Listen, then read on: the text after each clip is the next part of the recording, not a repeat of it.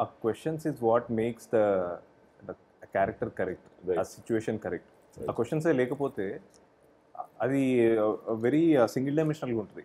అలా కాదు కదా, తను అలా ఎన్నో సీన్స్లో తను వేసిన క్వశ్చన్స్ వల్ల it improve so much. Beautiful questions ఉంటాయి. నేను 1 or 2 days నాకేంటంటే తను అడిగిన క్వశ్చన్స్ తర్వాత నేను నెక్స్ట్ డే నైట్ కూడా పడుకొని ఆలోచించి నెక్స్ట్ డే వచ్చి ఆన్సర్ చెప్పేవాడిని. Because that made me think, that made me make a better product definitely. So you're acting like Robert De Niro. Asked a lot of questions. అది నేను ఇంటర్వ్యూలలో నేను చూసి తెలుసుకున్నా. ఆయన చాలా క్వశ్చన్స్ అడుగుతారంట. ఆయనతో పని చేయాలంటే డైరెక్టర్ 10 ఇంతలు ప్రిపేర్ అయ్యి వస్తాడంట. లేకపోతే ఈయనని ఇది చేయలేము ఇది అని. Hi Kriti.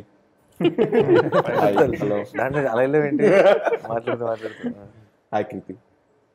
I forgot your name. Krithi. Kirti.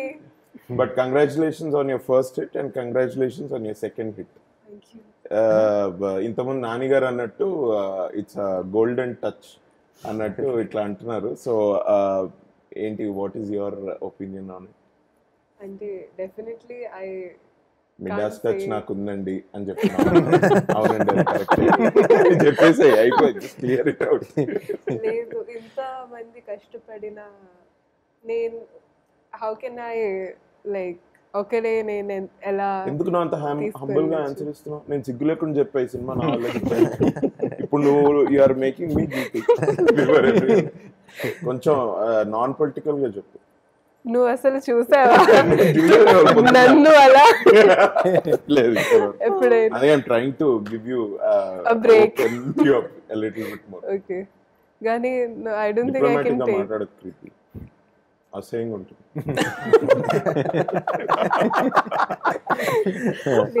Tell me.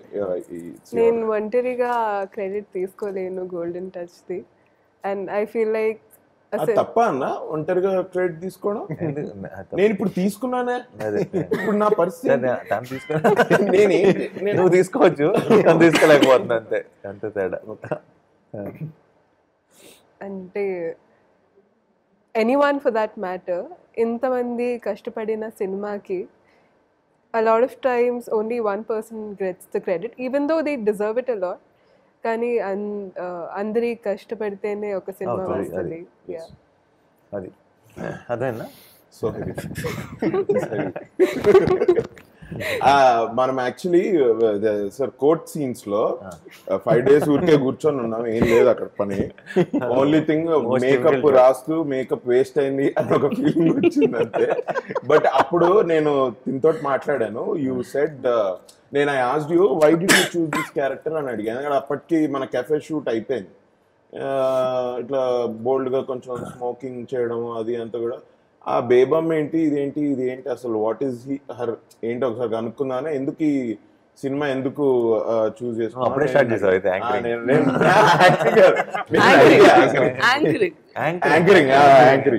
Sorry, అది నువ్వు నాకు అప్పుడు చెప్పావు కొన్ని విషయాలు, అది ఇప్పుడు అందరికీ చెప్పచ్చు కదా.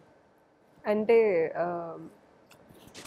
నువ్వు ఈ సినిమాలో నన్ను చూసి అరే ఇన్ని షేడ్స్ ఉన్నాయి రా నీలో, షేడ్స్ ఉన్నాయి నీలో, అందుకే నేను ఇదే అందరి చెప్పాలని నేను ఈ సినిమా సెలెక్ట్.